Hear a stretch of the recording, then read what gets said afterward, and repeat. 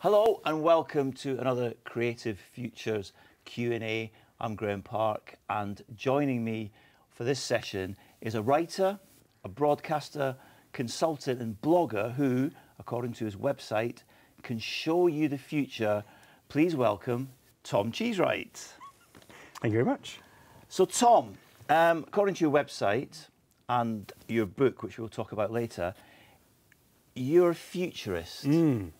What is a futurist? So I work with mostly large companies and bits of government and sometimes charities to really answer three questions. First of all, what does our future look like? And sometimes people are interested in the future, in the big picture, in the long term. So what might happen in 20, 25, 30 years? And I work on that, but a lot more of my work is on the next 5 years. And when I say, what does our future look like, it's very specifically that company's future. They want to know what's going to take them out at the knees in the next 5 years. What are the big shocks coming that they've not seen yet? And they've seen a lot of their competitors or their peers being tripped up by. So I do a lot of work around foresight and how you look at the future. And the second thing I have to do then is take that foresight, take the things we've seen and turn it into a story. Because there's no point having these ideas unless you can convince people to act on them. So sometimes that's taking that story out to people's customers. And we do a lot of storytelling through the media and through sort of press campaigns and actually direct communication about what the future looks like for that industry or for those customers, but actually for staff and sometimes shareholders as well. Sometimes my job is going back to the board and saying, this is what we've seen working with your executives. You need to make some changes to arrest decline or innovate or come up with something new. And then the third challenge, the third question that naturally drops out of that is, well, we've seen the future. You've convinced us that this is going to happen. What on earth do we do about it? And so I get involved in innovation and change programs and fundamentally changing organisations to make them more adaptive to the change that we've seen coming. Well, I think I know what a futurist is now. But when did you realise you're a futurist? Because I'm assuming at primary school, you didn't say when asked, what do you want to be when you grow up? I want to be a futurist. Yeah, when did you first of all realise that you were a futurist and that you wanted to make a career out of it? Well, I mean, you say that I didn't know at primary school. So 1980, 81, when I was living in London, my mum bought me at a book fair at the end of our road, the Usborne Book of the Future. And what Book of the Future? The Usborne Book of the Future. Okay. And I've still got my copy now. It's very tattered and it's falling apart. But it was the first thing that I saw that showed me that beyond the realms of science fiction, beyond writing the next Star Wars or something like that, there were actually people thinking about seriously what the future might look like. How old were you in 1981? Two or three. Really? Yeah, I was an early reader. Wow. And I convinced her to buy me this book because it had spaceships on the front and robots. So now I know why your Twitter handle is Book of the Future. Okay. So fast forward 2006, I started a blog called Book of the Future. This book was now something distant in the past. I actually wrote to Usborne and said, are you producing a new one? They said no. I said, right, well, I'll do it. And I started writing a blog called Book of the Future. And my idea was that I'll write about technology and society and everything that's coming.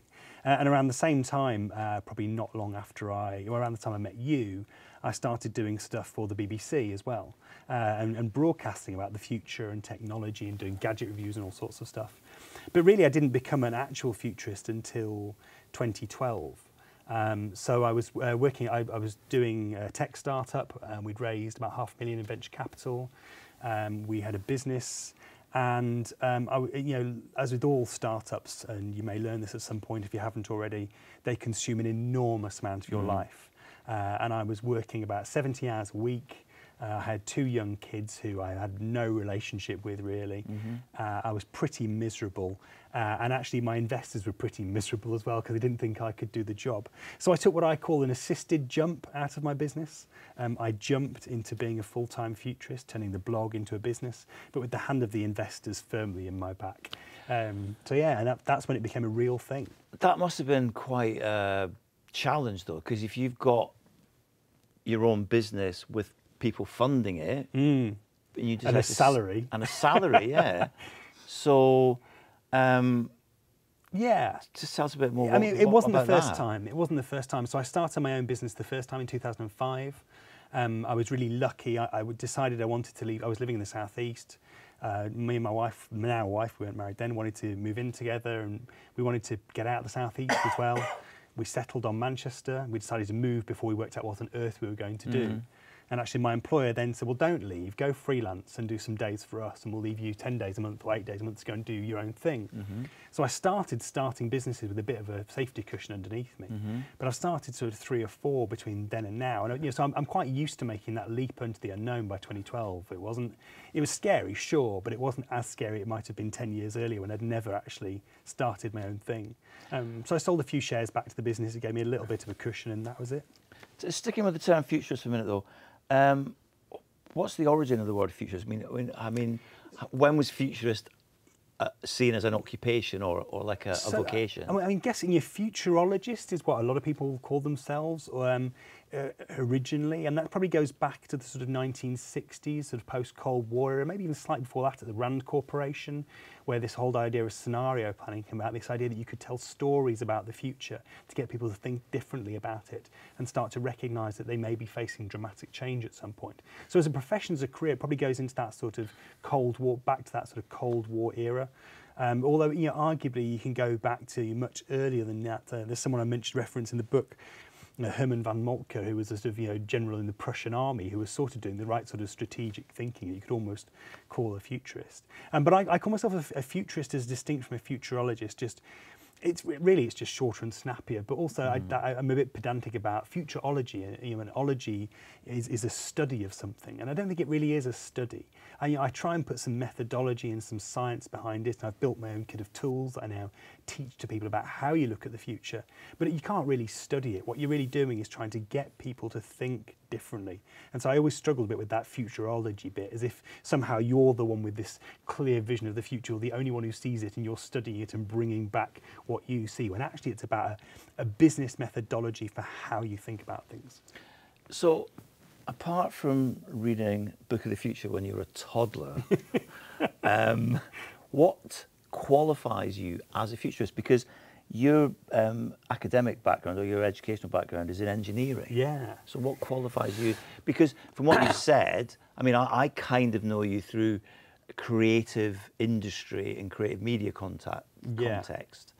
But from what you said, you work with all different types of corporations as a business. What qualifies you as a futurist? And can you apply your futurist outlook and knowledge to anything? So the answer to that one is yes. So the toolkit I've built is absolutely what you'd say we'd call horizontal. So I've worked in everything from future of cars with Audi and BMW, to the future of retail with the people who make McVitie's and people like that, to Kellogg's, to property, to all super yachts, all sorts of stuff. And it's the same toolkit that applies. What qualifies me, and you can do a degree in future studies, but there's really 2 classes of futurist. You get the academic futurists who tend to end up working in government or in big corporations like Shell, who apply very well-studied, robust methodologies like scenario planning and causal-layered analysis, do these great long analyses of what might happen in 30 years. And then you get your sort of pontificators, you get your ex-CEOs, ex-chief marketing officers, generally men, who've been in senior roles, enjoyed the talking to the press and the dancing on doing the jazz hands on stage and sharing their opinions very loudly, and like to continue it, and so call themselves a futurist as a vehicle to do that, to go and speak at conferences. And I sit somewhere between the two. I'd be lying if I said I don't really enjoy the jazz hands bit of it. I like performing, I like being on stage, I like being opinionated. But I've tried to put a bit more methodology behind that as well, a bit of science behind it. And that's really where the engineering background comes in. I come at this not as someone with marketing experience. I used to run a marketing agency, but I come at this really with a sort of an engineering mindset and sort of systems mindset and trying to understand things.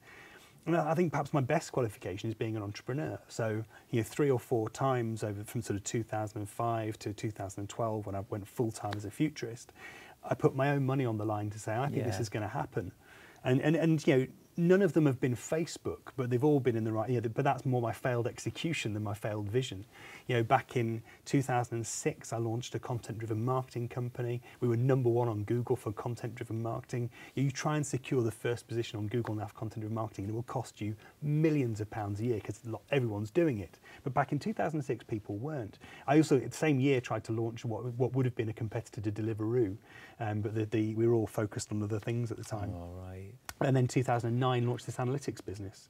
You know, we launched a personal analytics business that understands who people are on a website. And again, you know, we never achieved that sort of rocket ship status, but we built a profitable technology business out of that idea, which we had in 2009, and you know, has proven to be really attractive to people. So obviously, as a futurist, do you have competitors? Are there other futurists who have a similar profile to you? And if there are, you're nodding, so there are. How do you keep one step ahead of them? Because you're often on the BBC Breakfast, BBC Radio, national and local, and you're always popping up on my social media feed on different platforms. How do you keep ahead of the competition? It's really interesting because the profession, if you can call it that, is growing. And, you know, the number of times I see people on LinkedIn now whose job titles now includes futurist, and there are more and more of us. Yeah, and I have an advantage in that I already had a media presence beforehand. So it came out of one of my previous startups. I started a business called Eggheads in 2006. Again, the idea was we were hoping to choose, buy and use modern technology. And my wife was working with you then at a radio station, and so a lot of my first clients were all DJs. So I was going around to people like Justin Morehouse's house and setting up his home cinema system for him and things. And these, you know, one of these DJs said, "Oh, you're quite good at explaining this stuff. Do you want to come on my show and answer people's tech questions?" I'm like, sure, why not? And that sort of expanded into doing BBC Breakfast and John Richardson's show last summer and all sorts of things, which is great fun. So it gave me a bit of a media presence, which has been really valuable, and also a background in marketing. So I used to run a digital marketing agency. We used to do stuff for Manchester United and Iceland Foods and Graham Park, and and you know, that experience of the sort of the process and the discipline of marketing and building a brand has been really valuable as well. And I still invest a huge amount of time and money actually in PR and social media. And still, the second biggest source of traffic to my website is Twitter. Really? Twitter drives, you know, the second, and all my leads come through my website pretty much. Yeah, I mean that's something that I learned from you. It's so you shouldn't just rely on social media. You need to connect everything together, don't you? It's very hard for people to convert from social media. It's very hard for people to go from a sort of 280 characters to, yes, I want to buy from that person. But if you can shift them down that funnel slowly from, oh, that's interesting, oh, I'd like to read a little bit more about that. Actually, I understand what they could do for me. Here's a really easy way for me to buy it. And it's not a... It's an art form as much as a profession. There's lots of data that you can use to try and drive that, understand that process and drive people down it. But you know, through trial and error, actually through a lot of external support. You know, one of the things I had to come to terms with a few years ago was that, you know, I'd been a professional futurist for 5 years. I hadn't been a marketer for a long time. You know, that 5 years is a long time in marketing. And so actually, you know, a few years ago I went, do you know what, I need expert support. I have to go and ask some people to give me their independent perspective on this. And that had a massive impact a couple of years ago on changing what I did, where the business focused, and actually driving up the presence of the website and driving more leads through that. Well, it was in 2010 that you said to me, you're very prolific on Facebook and Twitter, this is pre-Instagram. Have you thought about your website? Who bothers about that anymore? But you were right, and I'm glad I did, because now this is grahampark.com. Oh dear, I managed to get a plug in. Everything gets directed to there, and I get a lot of work through that. Which, I mean, a lot of the students who watch this, more than likely will be freelancers and self-employed. Now, you obviously have got many years' experience of being a freelancer and self-employed. What advice would you give them? And obviously, what would be the best social media platforms for that? Well, I think you have to be on all of them increasingly. Maybe not all, but for me, you know, where my customers sit is LinkedIn, is Twitter. To some extent, Instagram, particularly for the events industry, and a lot of my work now is conference speaking. So conference producers are very visual quite often. They're really interested in video clips and photos. They like to know where you are, who you're speaking to, and Instagram's useful for that.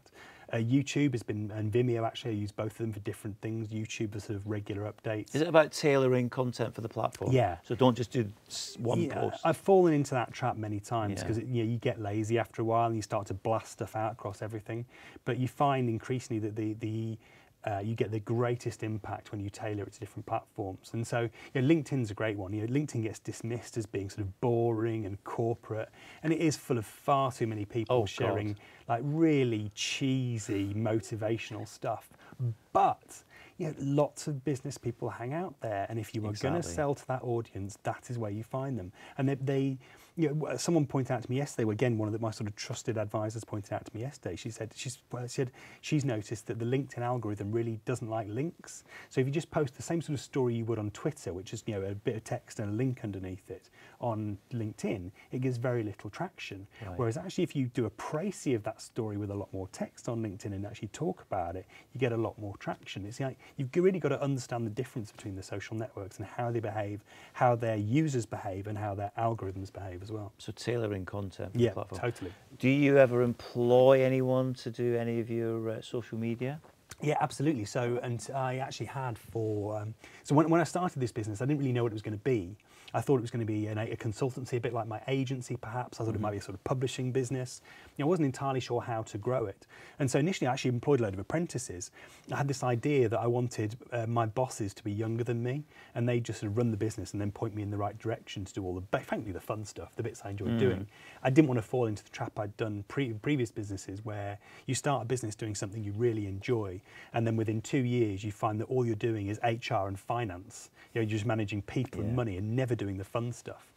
And so I thought, right now, I'm going to actually get apprentices to be my boss this time. And one of them I employed to do social media. And he actually did my social media for 5-6 years, right up to Christmas. He joined me when he was 17. Trained him up within about 3 weeks. He just got it. He understood my brand really well, understood what interested me and my audience. And he did sort of 12 posts, about 20 posts a week for me every week for about 6 years. And he's actually just gone off. He's gone off freelance now, and he's doing his own thing. That's good. So with a bit of guidance, you can leave him to do, and you trust him. And the only reason I stopped employing people is because the business was going too well. That whole idea that I would be the one going out and seeing all the customers worked really well, and in large part down to him. He grew my social media following from sort of 1,200 people to 15,000 on Twitter through what he was doing, and the result was I was spending loads of time out either in London or out of the country speaking at things, and the result was I couldn't support him anymore. So originally he went to an agency, and I paid the agency for his time, and then now he's gone off freelance, and he's got another job as well. So let me just test you as a futurist. Go on. Or get your thoughts. What the department I teach in here at Glyndwr University is creative media technology, and that's a lot of music and media. Now that's an industry that's music particularly has changed dramatically in the past 20 years. Yeah. From physical product to streaming with downloads in between. What's the future for music and media? It's always been a space that fascinated me, because I ran the press. My first job was in marketing, so I did a degree in mechatronic engineering, then went into marketing. What's mechatronic engineering? Mechanical, electronic, computing and management. All right, back to music and media, please. And one of my first clients was a company called Real Networks, who you never hear about anymore, but they basically invented streaming media. So every time you watch a video or listen to a piece of music digitally, they invented that technology fundamentally. Right. And so when Napster came along and started allowing everybody to download music illegally for free, eventually, after a few years, the music industry said, right, we've got to have a legal alternative to this. We're going to start selling MP3s. The company they turned to was Real Networks. And so when it came to launch legal music downloading for the first time anywhere in the world, they came to us and said, right, we want to launch this to the world's media. Here's 5 major music labels and this American technology company. We're going to launch this in London. You're in charge. Wow. So we ran this press conference. We brought the world's world of media there and launched legal music downloading. So ever since I've watched this industry really carefully. And you're right, the level to which it's changed. I had one of those moments that really illustrated this. So the point at which HMV went under. Yes. Yeah, HMV was employing 3,000 to 3,500 people across something like 2,000 stores to turn over about £1 billion in, I think it was 2009.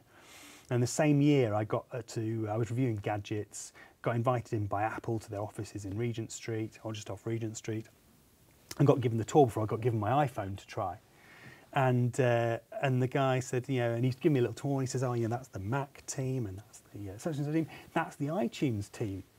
I said, how many people's that? He said, 17. So you've got 3,500 people shifting $1 billion, and by my sort of back of napkin maths, 17 people shifting 1.7 billion. Wow. In the same year. Like, it was so transparent what was going to happen to music at that point. And the big thing that's happened since then, I think, has been, and it's probably the biggest trend that defines it for the future, is this explosion of choice. We've taken the friction out of music production, media production. We've taken the friction out of reach to actually getting to people. And the result is we just have more choice. Now, the average quality is undoubtedly lower. There's lots of dross to wade through, whether it's on TikTok or YouTube or, frankly, Netflix, which is terrible at describing its own product. But the volume goes up and the diversity of what's out there that goes up, which means you're much more likely to find something that really fits your needs. And so, what's the future of this? This is, I think, probably something to do with intermediaries. It's the middlemen and women, the ones who help us choose and navigate the incredible variety of stuff that's out there. It's why, I do a lot of radio, as you say, and DJs always ask me, like, are we going to actually be replaced by robots? I'm like, no, because an AI can only go so far in helping you navigate the incredible variety of content that's out there. Increasingly, what we're turning to is tastemakers and trusted intermediaries, and I think that's a really interesting role in the future of media.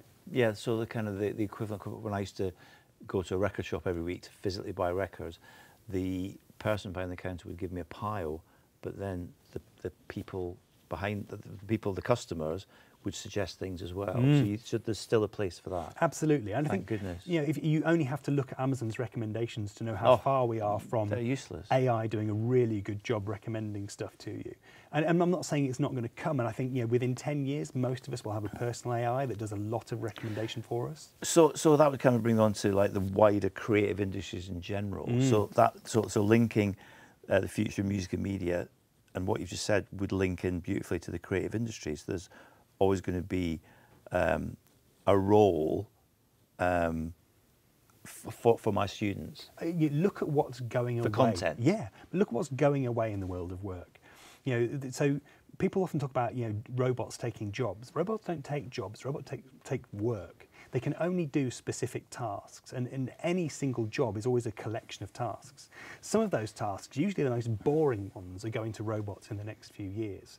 What's left? What do we really value from human beings in the workplace increasingly? It's the ability to discover and qualify information and new things. It's the ability to create new stuff. And it's the ability to communicate those ideas to people. And I think having those jobs in the sort of the almost the productization of creativity, I think it only gets more valuable in the next few years. The ability to create is going to be much more widely held. For example, most people in the tech industry think we're going to shift from phones to smart glasses sometimes in the next 10 years. Everyone's walking around with ultra high def cameras and high quality microphones. Every single concert is going to be captured from 93 million different perspectives. But how do you take that and turn it into a story? How do you curate that? How do you turn it into something professional? How do you produce something that is a cut above in terms of quality? So you're saying that artificial intelligence at the moment can't do that. Will it be able to do that in 20 years' time? It will be able to do some of it. Right. Yeah. But I think there's this sort of 80-20 rule springing up, and music's a great example of this. When we shifted to streaming, most people have gone down the streaming route for most of their music consumption. But at the same time as music consumption became increasingly sort of ephemeral and just a bit sort of background because it's always just sort of there, we started spending more on vinyl. We started spending more on live music.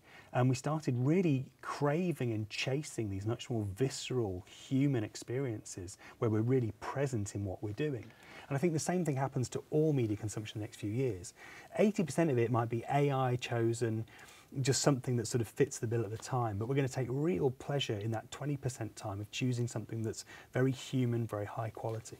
But as a futurist, did you predict or could you see this rise in vinyl?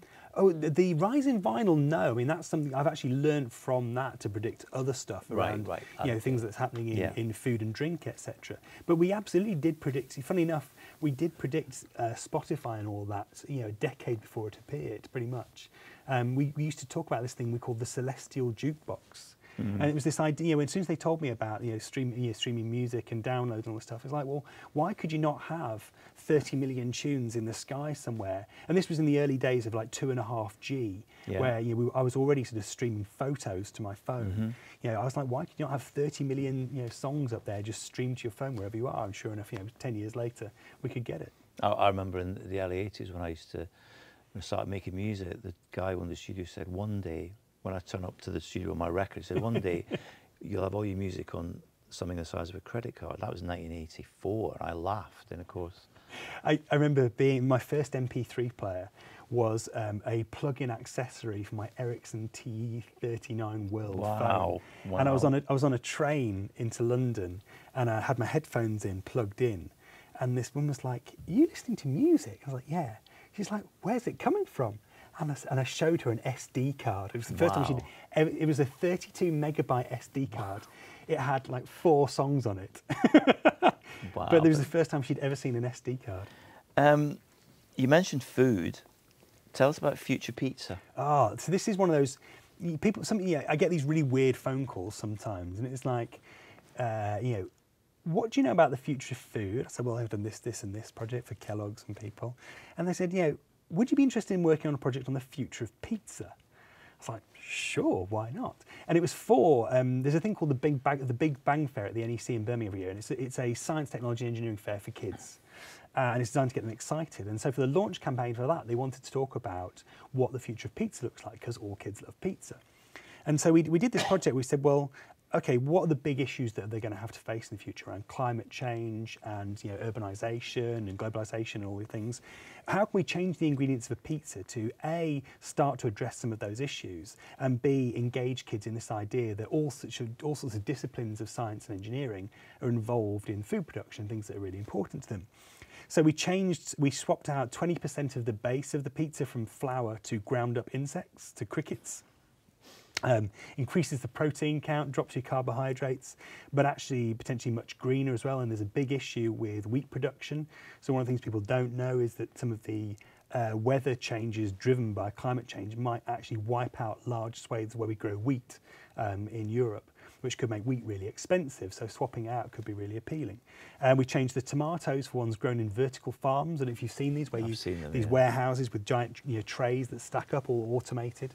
And we changed the cheese out for a vegan cheese, which was surprisingly nice, actually. No. Yeah, it's the only vegan cheese I've tried that was actually edible. An almond milk-based vegan cheese. Really? And and then we tried it on unsuspecting punters. And they were all right, actually. We started off with some school kids, and they were quite all right about it. We then went to a place called Crazy Pedro's in Manchester with a German TV show, and got them to try it the other day, which was good fun. But yeah, I mean, the campaign's just gone international. It's been in the Times of India, the New York Post. I've had abuse from right-wing American columnists about I clearly don't know what I'm talking about. Well, that's what they're there for. Well, absolutely, to abuse everyone. And then last week, I was on, so this German film crew rocks up in Manchester to come and see me. We had to recreate this pizza at Crazy Pedro's. And I was on this thing called Galileo, which is, it's kind of like a Target reference, kind of like a cross between The One Show and Tomorrow's World. It's it's a daily science show with millions of viewers in Germany. And we were like the closing segment, like the closing 10 minutes of that show was me showing them this future pizza. A couple more questions before we see if there's any questions from the audience. It would be amiss of me not to ask you the following question because we're at a university. The future of higher education and academia, what's your brief thoughts on that? Yeah, the nature of jobs is changing, and they change much more rapidly. And so the idea that you can complete your education at the age of 21 or 23 or 24 and then go into the world of work and never return is just gone. I mean, that idea is gone. And, so absolutely we're going to be retraining throughout our lives. Now, some of that retraining is going to be digital, it's going to be self-serve, it's going to be web-based, but actually we haven't built anything yet that has the equivalent bandwidth of communication as two people sat opposite each other. Right. There's a good reason we're doing this face-to-face. It's why people are in the audience rather than just watching the video necessarily. It's because there's something about being in the room that adds something that we haven't replicated digitally yet. And so I think actually university is a place where people come together to learn, to share ideas, still have a strong place. What I think I struggle to see the future for certainly for the proportion of the population who does it now, is the undergraduate degree. It's a great opportunity to go and meet new people, work out who you are, spend a few more years doing that. But I think from a economic and a job perspective, it's going to be increasingly hard to justify in the future. I think we're good now. I think in the long term, that's going to be hard to justify. And so I think what we end up doing is doing a lot more time at university, but increasingly spread out over the course of our lives rather than that big intensive chunk at the start. Well, you need to talk to our Vice-Chancellor then, don't you? Happy to have a conversation. So we can be one step ahead. OK, before we open it up for questions, tell us quickly about High Frequency Change, your book, which I've read on holiday last year. Fantastic. How did that come about? So it's an answer to the question that I had for myself, which was, why on earth are these massive companies calling me? So, I mean, the thing I'm both continuously surprised about but proudest about with this business is who I work with. And I work with 30, 35 of the Global 500, governments, all sorts of people. And that started really early. I threw up this website saying, I'm a futurist. And in the first 6 weeks, LG, Nikon and Sony Pictures rang up. I was like, right, something's going on here. Why are these huge companies ringing up this chap in Manchester and saying, we need your help? And so I started trying to answer that question. And my first answer was, well, it's about the speed of change. Everyone's telling me change is happening faster now. And Ray Kurzweil, chief futurist at Google, writes 3-inch thick books about arguing that change happens faster now. And I bought into that, and for 2 years I was going around saying, change happens fast now. This is why you need a futurist. You've got to look further ahead because things are coming at you quicker. Which was great until I sat down with a historian friend who told me it was absolute, and I usually use a ruder word than this, nonsense. And that people have always felt that whatever period of time they were in the past, that change happened faster. And there's no really good empirical argument that change happens fast now. And even if there was, would we be able to see it from where we are? So let's get back to the drawing board. And he pointed out things like we still bathe in baths, live in houses, sleep in beds that look exactly like they did 100 years ago. If things are really happening faster now, why are those things not changing as well? And the conclusion I came to is that change is kind of happening at 2 speeds. You've got this low frequency change, which tends to be the big societal cross-industry changes that touch everything. I use the washing machine as an example of that in the book. The washing machine, you pulled women out of domestic labour from 63 hours a week down to an average of 14 hours a week domestic labour now. It created the leisure industry, created so much more free time. It changed the shape of the workforce, it changed the shape of our working lives and our home lives. Hugely dramatic change, but it took decades to reach a significant portion of the population and have all those effects, and I think has still got some way to go. Compare that to something like the hoverboard, which appeared in 2015 under the feet of Justin Bieber. Everybody under the age of 25 went mad for it, but couldn't afford one because it's $2,000. Within 3 months, Chinese manufacturers have ramped up, British entrepreneurs have got on board, and it's 250 quid. And 3 months after that, the market collapses when the British government says, A, you can't ride it anywhere, and B, 2 of them blew up and burned someone's house down. That incredible high frequency change, which created a load of businesses, selling these things, servicing these things, customizing these things, and then destroyed a load of businesses when it collapsed so quickly, including a lot of the manufacturers in China, small family-owned factories in China couldn't get out of the hoverboard business fast enough when the market collapsed, that a load of the businesses there collapsed. And, it's incredible high frequency change where product appears, hits the peak of its life cycle and then disappears again within the space of 6 months. And the book is an attempt to explain that. It explains why we feel like change happens fast now, and 70% of adults do, why so many businesses, and particularly business leaders, are scared and calling futurists for help, and actually starts to explain what you do about it. Well, presumably you get calls from companies that want to maintain their position and keep making money. Yeah, and actually I'm a big fan of big corporates. They get a lot of abuse, and we have this idea of these sort of Dr. Evil characters sitting in swanky boardrooms. And don't get me wrong, the boardrooms are swanky, but I've never met a Dr. Evil yet. No. I've met lots of people who are human beings with families trying to balance, and they're well paid, don't get me wrong, but they're trying to balance the demands of their kids saying, Mum, climate change is coming, you've got to do something about it, you can't be this evil company. And shareholders saying, we're a pension fund, we need that 6% return over the next 12 months, otherwise, our pensioners aren't going to have any money. And it's obviously more complicated than that, but they're trying to do this balance between the short term and the long term. And a lot of my work is saying, you've got to lift your eyes to the far horizon, not the near. Yeah. If you want to build a sustainable business and be remembered for sustainable success, you've got to stop thinking about the next 12 months, the next 2 years, and start thinking about the next 5, the next 10, and build your business, build your strategy based on what's going to leave you a ethical brand with a solid supply chain and a customer base that doesn't hate you in 10 years' time. Would you think any of that advice would be relevant to an undergraduate? Yeah, absolutely. Because I think that we hear a lot about purpose now. And I'm quite a skeptic that human beings have changed so radically in the last sort of 20 years that we've gone from wanting 2.4 kids, a house and a shiny car to being all about purpose.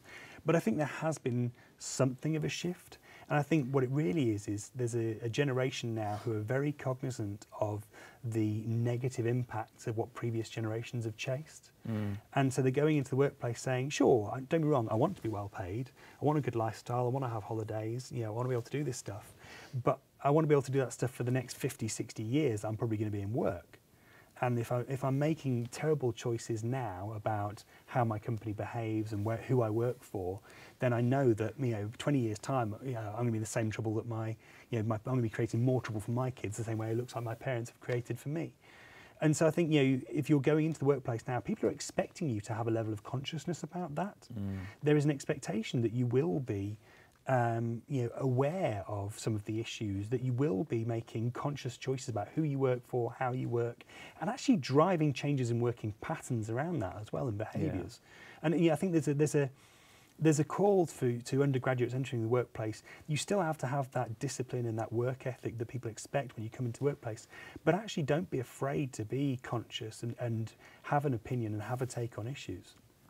Okay, talking of undergraduates, does anyone here have any questions for Tom? Just stick your hand up. Maurice, if you could keep it brief.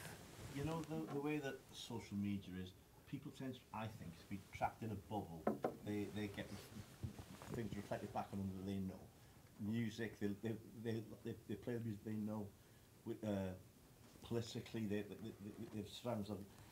How can we pierce those bubbles and get our thing that we do to those people? So Maurice is like worried that you're in a bubble on social media, and he wants to know how to pierce them so you get a wider view of everything. So I mean, it's a very valid concern, and I think I'm concerned it's actually going to get worse before it gets better. So I mentioned sort of mixed reality, this shift from us experiencing everything through a screen to experiencing everything through a pair of glasses. Imagine what happens when your bubble defines everything you see.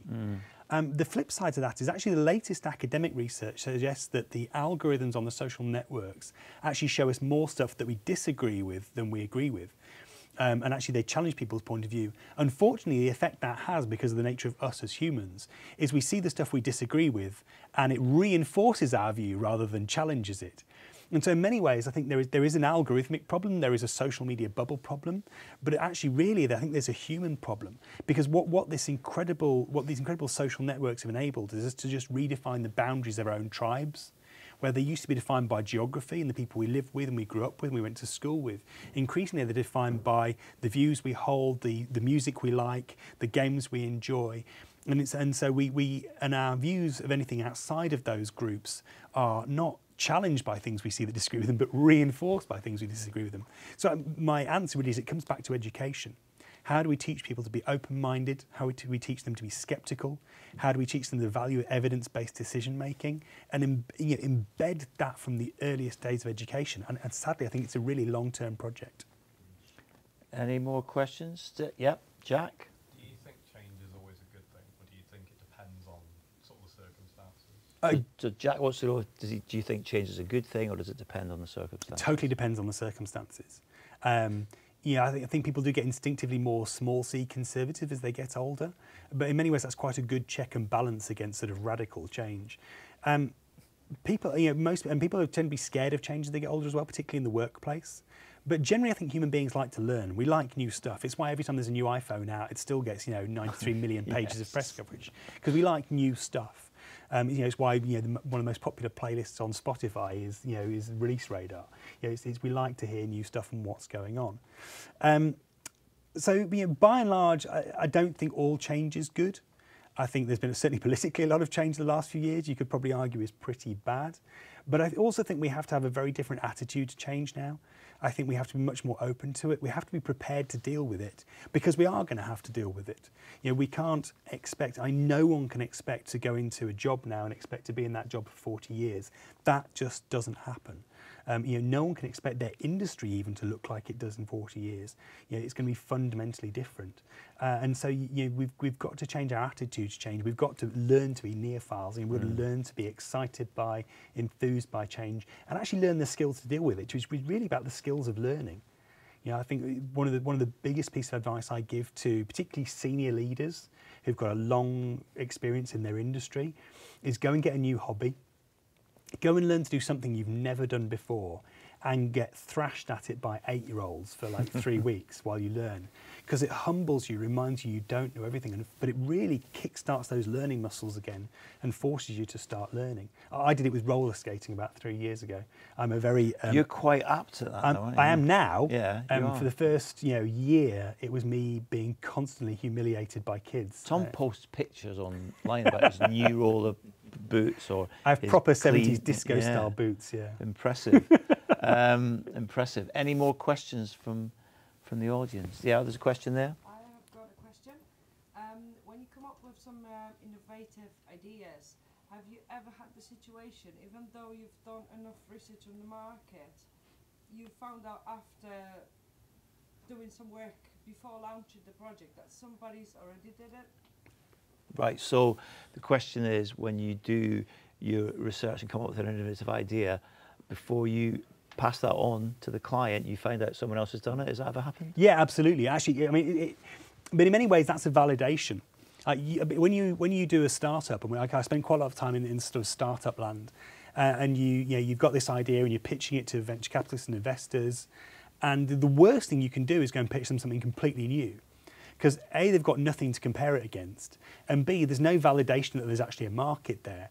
Whereas actually if there's 2 or 3 companies just starting to do the same thing, and the VCs go, well, okay, we're clearly not the only people investing in this, these people are trying to do it, these people are trying to do it, and now it's just a question of who executes best, who actually pursues the idea best. Yeah.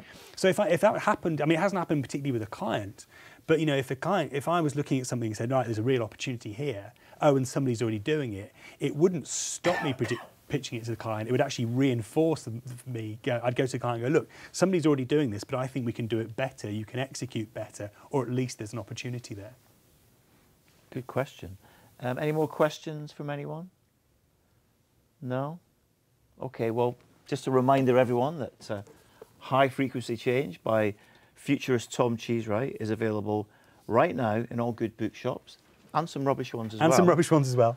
And there'll be a new one out in June.